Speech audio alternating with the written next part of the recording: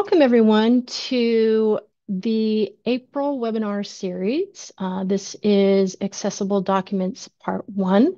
My name is Gaby Jongh and I'm a member of the IT Accessibility team.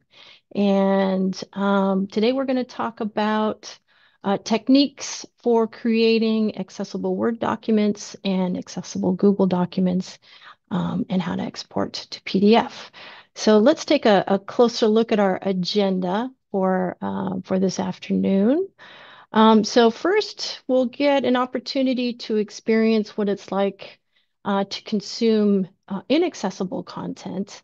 And then we'll talk specifically about techniques for creating accessible Word documents and Google documents, as I mentioned before.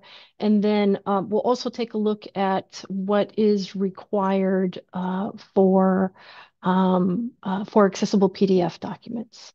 I'll also show you how to use the accessibility checker that is built into Office, and that can help guide you create more accessible PDF. I'm sorry, to help you create more accessible Word documents. And then if there's time, I think there should be time, we'll take a look at an accessible PDF and a tag tree and what that means for screen readers. So first, I wanted to present to you an example of inaccessible content of a website or a digital document. It doesn't particularly matter, and how users of assistive technology would consume that information. So on this slide, we have an example of a syllabi for a fictional physics course. All of the information to complete the course is contained within this information here, including course objectives, reading assignments, grading rubric, etc. So with that said, I'm going to ask the audience if you can tell me what the required reading is for week 3.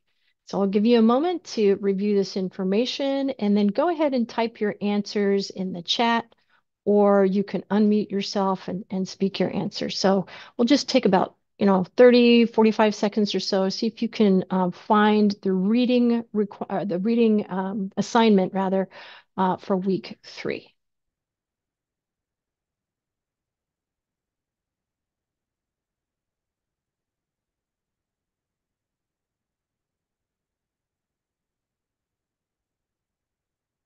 We have a laughing emoji, but chapters 4 through 7, Newton's Law, a lot in the chat. Okay. Ooh, you guys are pretty good at this. All right. So I wanted to follow up with that question and ask you, how easy was it to determine that particular reading assignment based on how this information is laid out? Not easy. Yeah, it's pretty difficult, isn't it? So this is an example of what it's like for somebody who uses assistive technology to consume information that's not accessible. It's all just a bunch of text, and then they have to go back and listen to it again to kind of tease out the information that they are really seeking. So I wanted to show you the exact same content, but now the information is organized visually. We have headings that are a little bit more bold and they're a different color. We have a bulleted list and a simple table that organizes the reading assignment by week and by topic. And then now we can see that the required reading for week 3 are chapters 4 through 7. So nice job to those folks who were able to kind of tease that information out from the previous example. So what makes this information easier to consume than on the previous slide? Well, the answer is structure. On the previous slide, the text had no structure, and we were really forced to interpret the information without any context. So structure provides that context to the user, and it makes the content easier to understand and follow. So how do we create structure? Well, I'm going to show you techniques for doing that in both Word and Google Documents. But before I go on to those specific techniques, for creating those digital documents, I wanted to provide an overview that also may help with developing your content as an author. So many accessibility standards relate to content styling and layout, but for document accessibility, logical structure really helps to paint a clearer picture in their user's mind. And this is achieved by using navigation elements such as table of contents, heading levels, and lists. And I'll show you how to create those as we go through the presentation. Descriptive body copy is sometimes overlooked, but that really does play a significant role in accessibility. Content should describe supporting materials that are included, and that really sets the frameworks for graphics. Descriptive body copy really helps keep alt text short and to the point. And you also want to make sure that you're providing a predictable user experience. So the relationship between headings and paragraphs, figures, page structure, that all allows the reader multiple ways to navigate a document reliably and helps establish predictable patterns in documents, which also helps the reader gain familiarity with the content as they're cycling through the information. Okay, so now we're going to go through specific techniques for creating accessible documents. And the first technique are headings. Using headings as defined paragraph styles, that allows screen reader users to navigate from section to section and heading to heading, rather than being forced to listen to the entire content of the document from the top of the page to the bottom. So it's like that first example that we had with the page with no structure. It was just a bunch of text. So it's important to use headings to create that scaffolding as that forms an outline of the content, rather than manually marking text as bigger and bolder by decorating the font. Using paragraph styles provides anchor points that help screen readers navigate to the different sections. So when using styles, this provides that outline that I was talking about that can be used to also automate creating a table of contents that's based on that heading level. So it's an automated process. And that's really helpful if you have documents that are, that have more pages, so about 9 pages or more. Then you want to use those heading styles in combination with the table of contents, as that provides more navigational means, and that benefits all users, not just users of assistive technology. So let's take a look at adding styles in Word. So on my screen here, I have that exact same example that we looked at earlier. This is a fake syllabi for a course Introduction to Physics. And we do have headings that are included in this document here. And to get to this to show those headings, there's a couple of different places where that will be exposed. So the top here, we've got some different styles that appear, but to the right of that, I have this little tool here, and when I hover my mouse over it, the tooltip says Styles pane. And when I select that, then I get a Styles pane that pops out on the right-hand side. I happen to be working on a Mac, but this also, doing these steps also works in Word for Windows as well. So I've got my list of the different styles that are included within my document here, and I'm just going to highlight this particular section of text right here. It says textbook, and I can see that it is stylized as a heading level 2. And if I wanted to, I could actually change that style, and it's going to change all of the heading level 2s within that document to match that style. So I can either assign a particular style by highlighting the text and then choosing that style from the styles pane, or if I wanted to, I can modify the style just by clicking on the drop-down menu, and then the Modify Style dialog box opens. And then here I can do all kinds of things. I can change the font. Oops, come on. I can change the font. I can change the size of the font. I can bold it. I can add all kinds of different decorations to the font here. Let's make that green. And that's just in font formatting, but I can also add things like a border. I can change the paragraph styling as well. But for our demonstration purposes today, we'll just go ahead and leave it like this. I'm going to select OK. And then you'll notice that all of my heading level twos have changed throughout the document. So really nice and simple to do that. So let's take a look in Google. I'm going to navigate to my web browser. So I have the exact same Introduction to Physics course syllabi here as well. And the home bar, the home ribbon is a little bit different in Google Documents. So we have our text decorations that appear here in this toolbar. So I can bold and make things italic. I can change the font. But really what I want to do is I want to look at the styles from this rich text editor.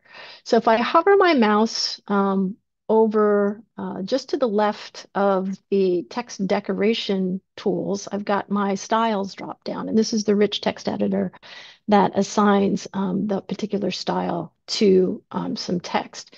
So again, I'm going to highlight textbook, and I can see that it is styled as a heading level 2. And if I select that drop down, so it's kind of similar to Word. I can highlight text and apply a heading, and that will change it. And I can also update the headings to match throughout the entire document as well. So if I change how this is going to look, maybe I'll change this to Calibri, and I'll increase the font size and make it bold.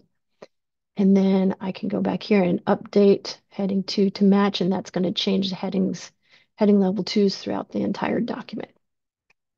Okay, so pretty simple. Well, let's go back to our presentation, and we're going to talk about alt text. So alt text provides textual information to visual elements, such as images and charts and graphs. And the alt text should provide a brief description of the image and why that image is relevant and included in your document. Alt text should be short and to the point, about 140 characters or so, just enough information to communicate the idea without burdening the user, the screen reader user, with unnecessary detail. So simple images such as photos and logos should have alt text, as should more complex images such as charts and graphs. But images that are purely decorative or provide no additional information should be marked as decorative. So let's take a look at adding alt text in Word. Pretty simple. I've got my image here. I'm going to close my styles panel here. I can select my image, right click on that, and then from the context menu, I can select View Alt Text, and that opens up the alt text panel. And in the center here is the field where you would enter your alt text information. Right below that is a checkbox to mark the image as decorative if it actually truly is decorative. And when you do that, screen readers will just ignore the image and just keep going on and announcing the next element within that document. Microsoft has also included some artificial intelligence in some of their programs. So there is a button here that says Generate Alt Text for me. You might want to try that and see if that helps with generating your alt text. I find it's not that great, but I think over time that is going to improve. So I think the more that authors use this particular option for generating alt text, the smarter it will get. So something to be aware of as time marches on. So let's take a look at the same thing in Google. I've got an image here. And to add alt text, I can right click on that and from the context menu, select alt text. And the alt text panel in Google looks a little bit different. I do have a description field here, but I also have an advanced options field to add a title. Now, this is optional. You can add a title, but know that screen readers won't announce that information. The screen reader will only announce alt text that is entered into the description field itself. So just wanted to make everyone aware of that.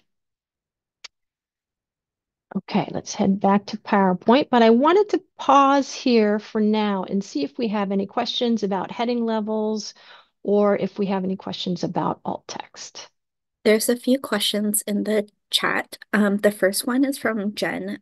She asks, is there a font size we should be using for different headings? Usually heading styles are already kind of predefined in Microsoft and also in Google Docs.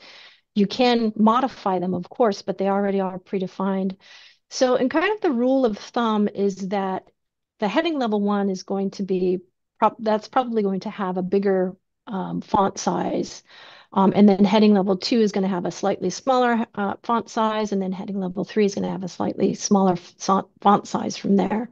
So you want to kind of logically follow the level of headings and the size of your font for that heading level.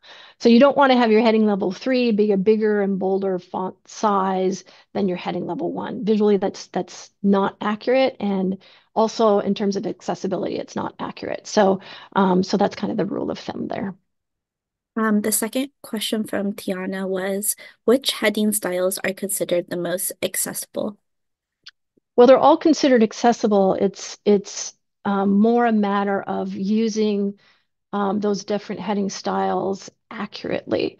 So the title of your document should be stylized as a heading level one. Now, in the styles pane, there is a style for title, and I have seen some authors use that title styling for that, in their documents. But unfortunately, that's not accessible. The short story is that titles are mapped to a paragraph. They're not actually mapped as a heading style itself. So in your documents, the title of your document should be stylized as a heading level one, and then any um, uh, a sub thought from your heading level one should be stylized as a heading level two, and then the sub thought from a heading level two should be stylized as a heading level three. So it should again follow a more logical order when you are placing your styles within your document. Okay, any other questions? No more in the chat. They both said thank you, so helpful. Great. Okay, great. So let's move on to our next topic, which is tables. So tables, they're very useful for communicating relationships between data, especially when those relationships are really best expressed in a matrix of rows and columns. Now, screen readers use table headers to announce column and row information, and that makes it easier for users to understand the data's organization and relationships. So if you're including a table in your document, make sure that that table uses very simple structure and does not include merged or split cells. Simple tables in Word and Google Docs can be made accessible by defining the header row, but complex tables can't, and those really should be simplified for clarity. You also want to avoid using tables for layout, as that's really, really challenging for screen reader users to understand the relationship between the information and also to control the read order. So let me show you the steps for defining the header row in a table that is included in a Word document. So let's go back to my Word document here. And we do have a table. When you add a table in a Word document, it's kind of nice, especially when the table is very simple. So we have a very simple table here with eight rows and three columns. And I can check the accessibility of this table by selecting the table itself. And when I do that, I get a table design tab that appears at the top of my ribbon here. I can select that, and I've got these check boxes that appear in the upper left-hand corner of my ribbon. And by default, when you add a table into a Word document, header row is automatically checked and first column is automatically checked. And that means that the top row of your table is going to act as the table header, and also the first column is going to act as a header as well. So, and this allows screen readers to associate this heading information with the corresponding data and makes it very easy to understand which week, which topic, and which reading assignment in this example are associated with one another. Additionally, since I have my table already selected, I also have this layout tab that appears. If I select that, I can go into my properties for this table. I'm going to select the properties option from the ribbon, and then the table properties dialog window appears. I'm going to select the row tab in here, and underneath options, I wanted to point this out. So underneath options, the top option is going to be selected by default. And it says allow rows to break across pages. You should uncheck that because good tables should not have rows that go past your page. It should be contained within that page. And then you also want to select the second checkbox right underneath that that says repeat as header row at the top of each page. By default, that is not checked, and you should check that. And what that means is if you have a table that spans, more than one page, that header information is going to be repeated at the top of each page. So visually, it helps with the header information and understanding that relationship between the header and the table data. It's a little bit different in Google. So let's switch gears and look at our browser. So I also have a table that is included in my Google document here. And you can see when I hover my mouse over each one of these rows, I get this little uh, um, graphic that appears to the right. And it has kind of a little thumbtack icon and a plus. If I select the plus button, it's going to insert a row. But the little thumbtack is the way that you assign a header row in Google Docs. So it's already been assigned in this particular example. And when I hover my mouse over it, it says unpin header row. So I can unpin that. So right now, this is not a header row. It's just a table with eight rows and three columns with no header row. But I can click on this little thumbtack again, and it's going to create that top row of that table as the header. Okay. So just want to pause here and see if we have any questions about tables before moving on. Does this apply to tables in Excel that have headers? That's a great question. So Excel is kind of a different animal. Excel it's more of a spreadsheet program. Tables are different than spreadsheets.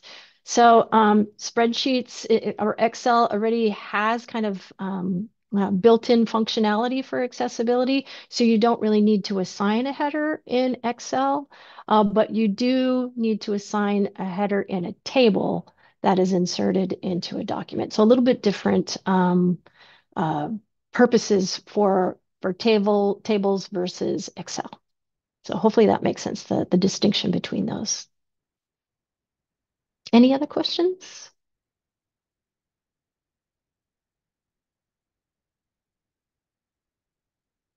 Okay, let's go ahead and continue on.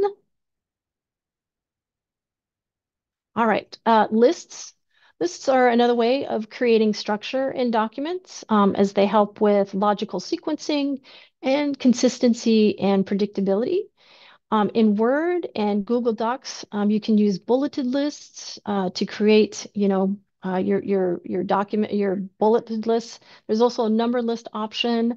Um, and within both Google and Microsoft Word, if you have nested lists, so lists that are kind of lists within a lists, there are different multi-level list tools to help with creating those nested lists in varying degrees and with numbers and bullets. And when screen readers encounter a list, it will announce how many items are in that list before it goes into the list. So it will announce, in this case, it will say there's a list with 3 items. And then as the screen reader user is navigating through that list, it will announce this is list item number 1, create structure, list item number 2, logical sequencing. So that semantic structure helps inform the screen reader user how many items are within that list and where they are within that list as well. And screen readers will also announce when there are nested lists. So they'll call those sublists. And so it keeps track of where the user is when those lists are created using those list generating tools. So I just wanted to show you real quickly. We'll take a look in Google how to use those different list generating tools. It's the same in Google, in Word as well as in Google Docs. So, you've got where are they? Or here they are. We've got your list generating tools. You can choose from a drop down for creating bullets or numbers. And then in this case, you also have the option to create nested lists as well. So pretty simple to do that. Okay. Links. So meaningful hyperlinks in electronic documents make it easier for screen reader users to determine what that link is about before they actually decide to click on it. So rather than including a URL, which can have a long string of letters and sometimes characters, using meaningful hyperlinks helps the users to know something a little bit more about the destination of the link before they decide to click on it.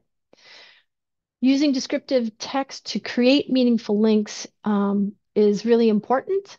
So you should avoid using language such as click here or follow this link, because it doesn't really indicate to the screen reader user where that link is going to go. So let's take a look at what a meaningful hyperlink looks like in Microsoft Word. It's the same thing in Google Docs as well. So just wanted to show you one example of that. So underneath the heading of textbook, we do have meaningful link text for the Introduction to Physics textbook, second edition. So this is very meaningful. This tells me exactly, what the textbook is. It's Introduction to Physics, second edition. And I can tell that this is a link because the text, it looks different than the surrounding text, right? It's a different color. It has an underline, and when I hover my mouse over it, my mouse pointer changes from a cursor to a hand.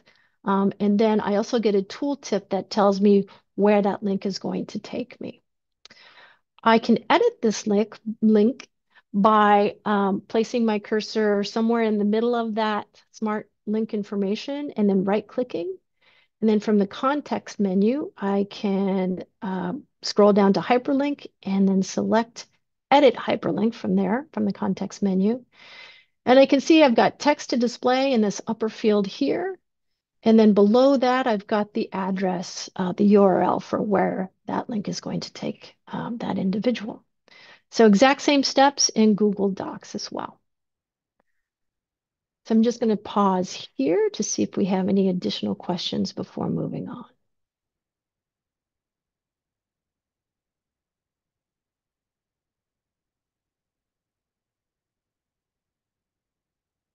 Okay, no questions. So let's go ahead and go back to our PowerPoint presentation. Language. Okay. So it's important to include the accurate language assignment to either an entire document or to specify a block of text within a document that is in another language. And this helps with proper pronunciation of content and proper spelling and grammar when editing as well. So many screen reader applications, they do support, excuse me, multiple languages, and they can switch on the fly between those supported languages as well. So let's go back to Word, and we're going to take a look at this document again. If I scroll down to the bottom, I can see I've got a line of text down here that is definitely not in English. It's actually in French. And so what I can do is to assign the language in Microsoft Word, I go to the Review tab, and then I select Language, and that's going to open up the language dialog window. And then I can choose the appropriate language for that particular line of text. I can also do the same thing for the entire document as well. I can select the text for the entire document and then choose the appropriate language from this dialog window here. It's a little bit different in Google Docs. So let's go there, take a look at Google Docs, and I do have that same French language, or the line of French text rather, that is included at the end of this document. So I'm going to highlight that. And to change the language within Google, go to the File menu and then select the language pop out. I've got a list of different languages here as well. Now, in this case, this is selected as English. So it's important to note that within Google Documents, if you change the language in this way, it's going to change the language for the entire document. There's no way to isolate a single block of text and change that single block of text. It's either for the entire document, and that's it. So something to keep in mind when you're working in Google Documents. It's not as flexible as Word documents are in this case. Okay, let's talk about more metadata here.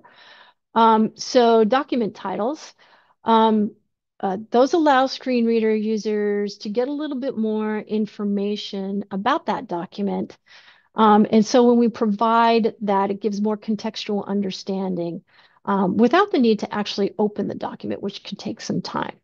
So adding a document title and a summary and keywords and maybe an author, this is really helpful for the screen reader user to get that kind of metadata, that information, as it helps with page identification and also with searching and indexing as well. So the steps, the techniques for that in Microsoft Word, actually, you know what? I want to go to Google first because a little bit different in Google. So the actual title in a Google document it appears in the upper left-hand corner of the Google workspace itself. So if I hover my mouse over the text field that it's an editable text field that appears in the upper right hand corner, I get the tooltip that says rename, but really what it should say document title. So that's an accessibility issue there. But this is where the user, the author, would enter in the title for this particular document. Let's go back to Word. And to add a document title in Word for Mac, I'll show you a screenshot of how to do this in Windows. It's a little bit different. But to add a document title in Word for Mac, go to the File menu, and then Properties, and then the Summary tab. So this is where I can enter in all my metadata. I've got the title here. I've got the author, company, and then I can add keywords if I wanted to and comments. So this is all indexable and searchable. Let's go back to the PowerPoint presentation. Oops.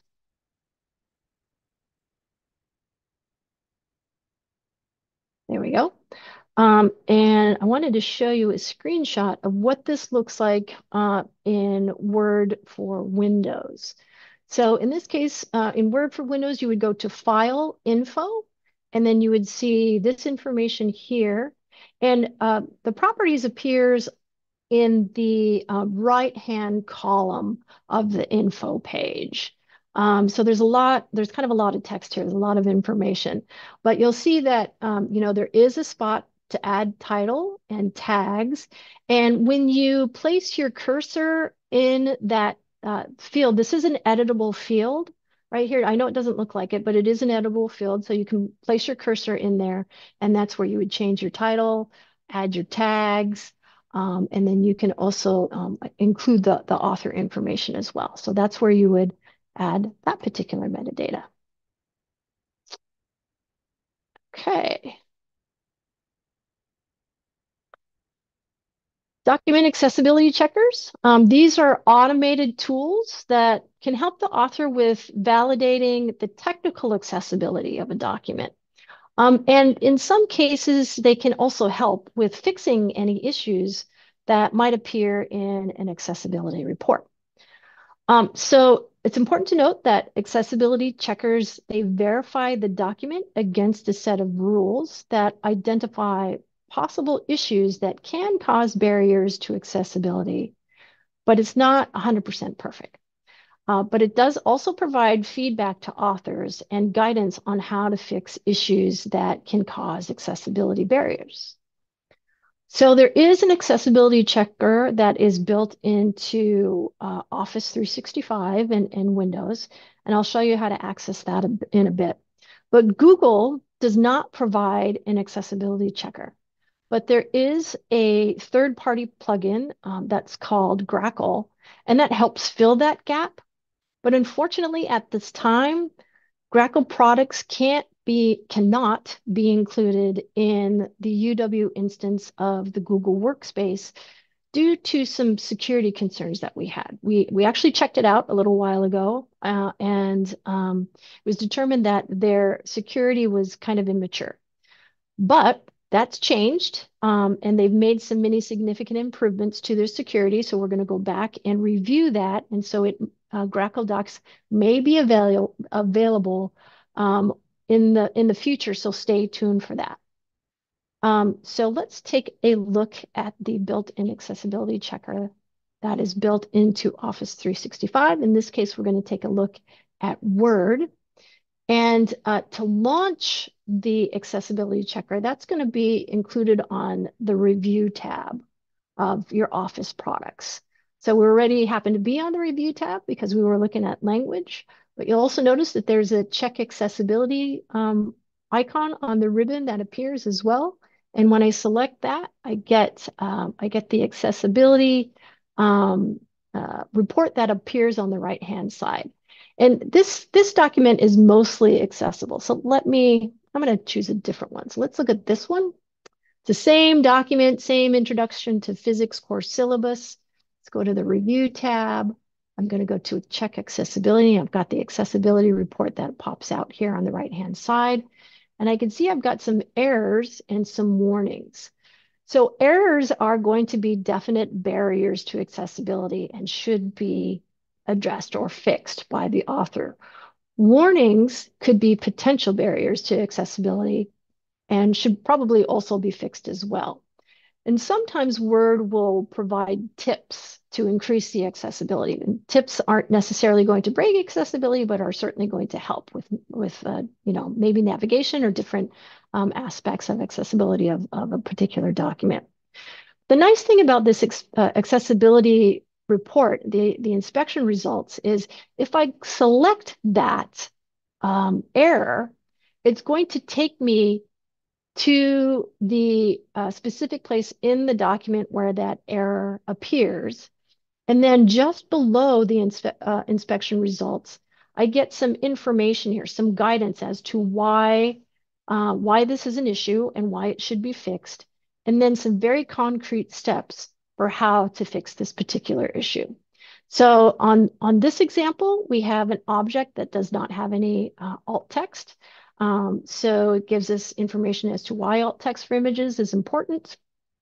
And then it gives steps that I had uh, uh, shared with you earlier before on how to add alt text to this document.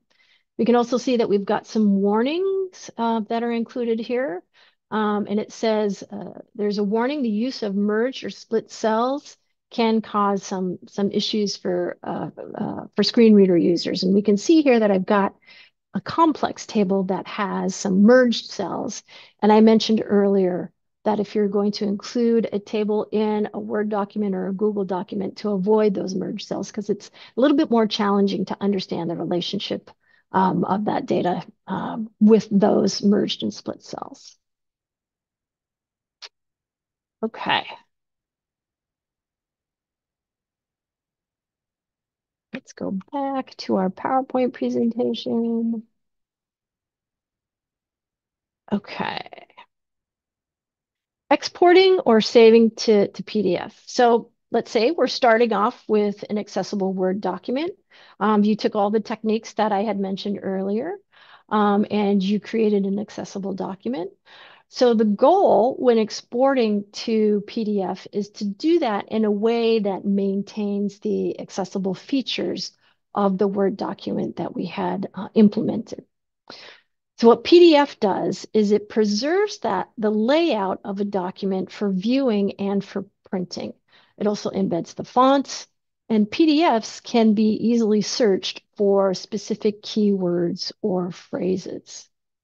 Now, the steps for exporting a Word document to accessible PDF, they can be accomplished two ways. You can either choose Save As PDF from the File menu on either Word or, I'm sorry, either Mac or Document.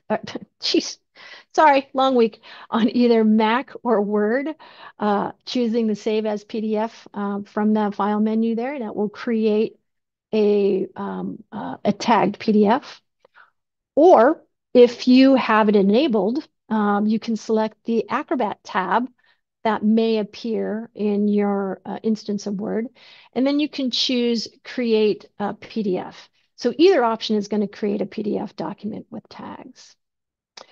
And exporting a PDF document with tags from Google Docs is not supported at this time, but Grackle Docs can help with that. So again, something to look at in the future.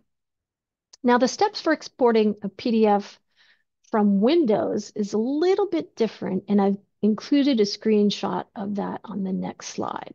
So this is a screenshot of the Microsoft Word um, export window. And from here, we went to File, Export, and then I selected Create Adobe PDF. And that opens up this Save As dialog box right here. Now, what I did is I selected this button down here that says Options, and that opens up PDF Maker. And from here, you want to check and make sure that the third check box from the top says enable accessibility and reflow with tagged Adobe PDF. Now that should be selected by default, but sometimes if there is an option within Microsoft Word to also reduce the file size of your document as well. And sometimes if you do that, it's going to uncheck this feature. So you want to be sure to make sure that that is checked if you're downsizing your documents when you're saving. Okay, so just want to pause here before going on to the PDF and see if we have any questions.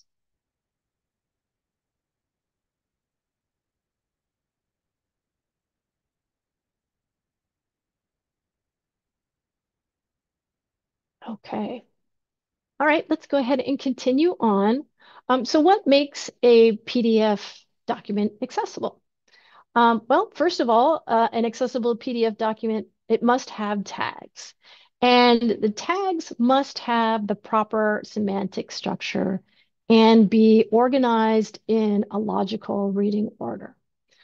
Essentially, tags in a PDF document are XML XML-based coding inside that document, and that provides the structure and necessary semantic information for screen reader users that helps with navigation and also understanding the content. Accessible PDF supports structured tables with proper header IDs, and it also supports alt text for images. And decorative images will be ignored if they're marked as decorative or artifacted. So that will carry over from the Word or from the Word document, not necessarily from Google Docs, because it's not possible to create a tagged PDF from Google Docs at this time without Grackle. So for documents with 9 or more pages, bookmarks will automatically be created, and that helps with easier navigation between sections and headings. And then document metadata such as the title, the author, and language assignment are also preserved as well. Now, according to the World Wide Web Consortium, or the W3C, PDFs are officially recognized as web content under the Web Content Accessibility Guidelines, or WCAG. And PDF UA is an additional set of standards that focuses on exclusively on creating more accessible PDFs. And it's an international organizational standard as well. So the UA part of PDF UA is an acronym that stands for Universal Accessibility. And this standard defines the requirements for accessibility of PDF documents. And that helps determine how to implement WCAG success criteria. Now, the only way to tell if a PDF document is PDF UA compliant is to run an accessibility report with a third-party application called PAC 2024. And that is available for free for folks who use Windows. It's not available for Mac users at this time, unfortunately. And PAC 2024 is managed by the PDF Association, and I've included a link to that product at the end of this slide deck, which will be available to you guys as well from our website. Now, this application, it does provide a accessibility report, and it lists any errors that it encounters, but it doesn't give the author the ability to correct those errors. So that has to be accomplished by a PDF remediation software such as Adobe Acrobat Pro. So let's take a look at a PDF document. This is the same syllabi that we've been looking at throughout this afternoon. And this is a PDF version of the document itself. Now I'm viewing this in Adobe Acrobat Pro DC. If you have Adobe Reader, you're not able to access the tags. You're not able to edit a PDF document and look at the tags. But with Adobe Acrobat Pro, you can. Now, to expose the tag tree, you would go up to the View menu and then select Show Hide, Navigation Panes, and Accessibility Tags. And those tags are going to pop out right here on the left-hand side. And if I place my cursor on the top tag here that says document, you notice that there are magenta rectangles that surround some of the content. So this is all tagged content. And I'm going to use my arrow keys just to walk down the tag tree. And now you can see that only one of those magenta rectangles is encompassing a particular element on this document. So I can correlate the tags in the left-hand column to the actual content in the main window here of our PDF document. So I can see that that graphic is tagged as a figure, which is great. That's perfect semantics for that particular tag. If I continue to walk down, I can see that there's a heading level 1 that is tagged for the Introduction to Physics Core Syllabus, so perfect semantics. I can also use the arrow keys to open up that tag, and it mimics the text that I see on screen. And this is the text that is actually announced out loud by the screen reader. So the screen reader is going to access this tag tree here and announce the semantic nature of that tag, and then the actual text that is contained within that tag itself. Okay, so I want to pause right here and see if we have any questions about PDF.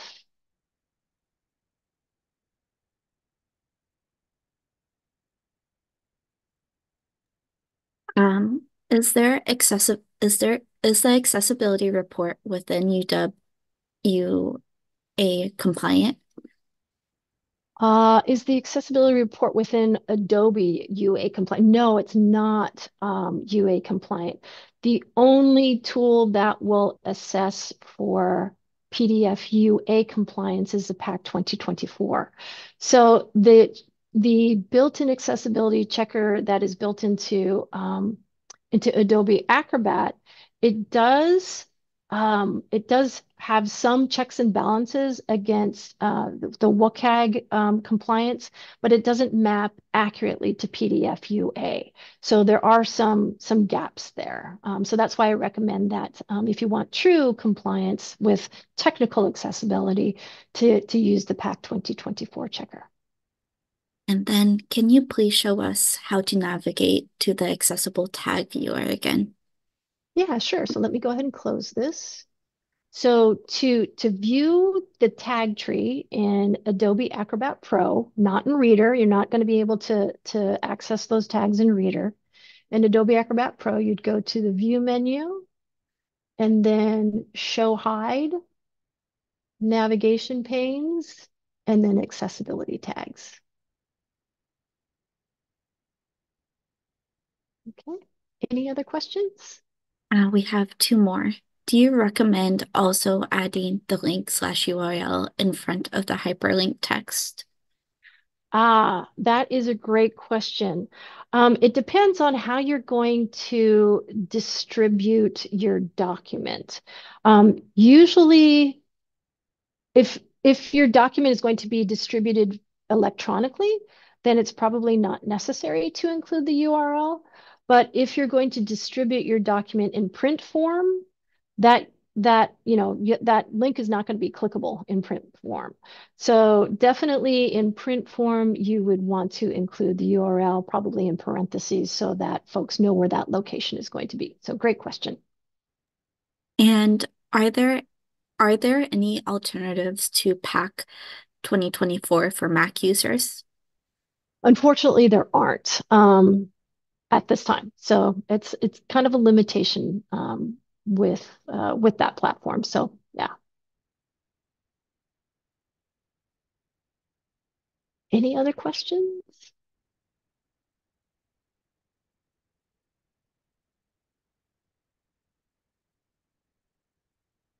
Okay, let's go back to our PowerPoint presentation because I've got some resources that I want to share with you.